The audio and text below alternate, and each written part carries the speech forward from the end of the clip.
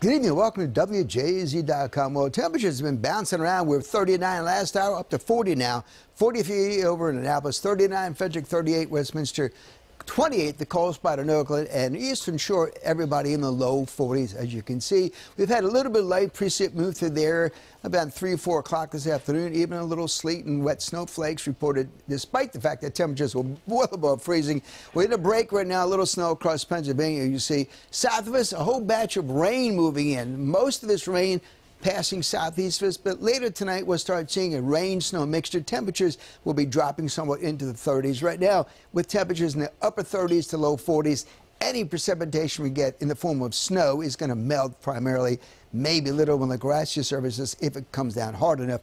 But tomorrow, this will evolve into a low pressure off the east coast. That will become the main low pressure of the nor'easter we've been telling you about. Rain primarily southeast of us, trace to an inch from the city on down to D.C. Some areas just on the grass a little bit. A little more to the north, inch or two. Then north of that, 2 to 4, 4 to 6. Across portion of eastern PA, 6, 7, 8, 9, 10. Some of the hills up there in the Poconos, 10, 11, 12 inches of wet snow. Northern New Jersey, some wet snow, maybe 8, 10, 12 inches. New York City, probably at 6 to 8 inches, believe it or not.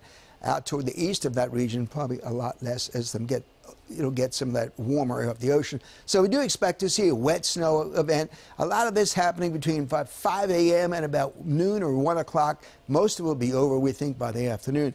So this afternoon, you see that precip moving across the region, the bulk of it now southwest, but low pressure developing.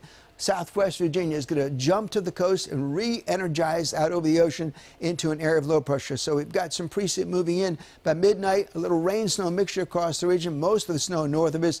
And during the afternoon tomorrow, as we get up in the morning hours, a little rain, snow to the north, generally rain to the south, right across the city, as you can see. 1 o'clock, little batch of rain and snow, mostly snow north of us, with nothing happening south of us. And by 1 or 2 o'clock, most of it's gone.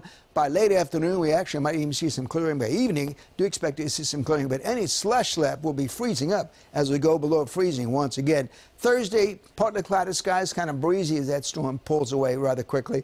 It will not have the same dynamics of this past storm this past weekend. So will not be nearly as windy, although we could see wind gusts Wednesday night into Thursday, maybe up to 30 miles an hour, perhaps 35 in some locations, but nothing like we saw this past weekend. And it'll clear up somewhat by Friday with temperatures again slightly below normal. So tonight, rain and snow at times, 33 by morning, maybe some solid snow north of the city and some rain.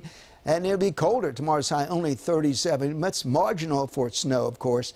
On Thursday, warming up to 42 with maybe a brief snow shower in the evening. 45 on Friday, 47 Saturday, 46 Sunday. Now Sunday night, another system probably passing south of us. If it doesn't, we could see some more precipitation Sunday night. We'll talk about that a little later in the week as we get more data long way off. We'll have an updated forecast for you later tonight.